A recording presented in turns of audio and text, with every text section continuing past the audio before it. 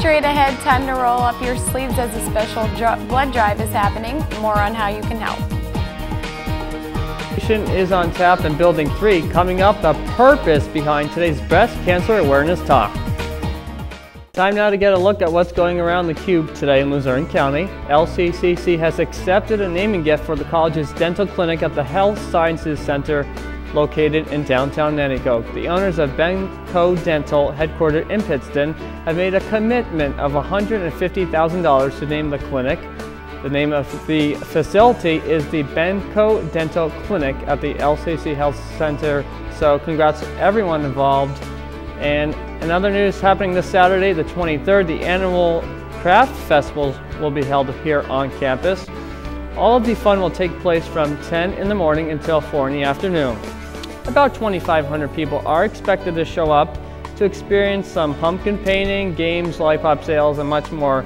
We hope to see you there. All right, let's take a look at what's trending today. Another square-off between President Obama and presidential hopeful Mitt Romney occurs this late evening. The two will battle it out around 9 p.m. at Town Hall, and many across the globe are expected to tune in. The last debate was fought by Biden and Ryan. That casted a big 51 million TV viewers, so an interesting story there. That's a look at what's trending today. Let's send it back to Lauren. California safety officials are looking into how a man got cooked to death inside a seafood plant. Yeah, that's right, Lauren. Dispatchers tell us that they received calls that the employee was stuck inside a steamer machine and could not get out.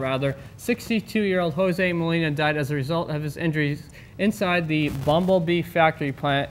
And certainly the police are still investigating the buzz of the story and continue to look for answers. So certainly unfortunate situation there. It is very unfortunate for the 62-year-old guy. I feel very sorry for him. Well, our condolences to his family. That wraps up our edition of LCCC Cube News. Thank you so much for joining us. Have a good day.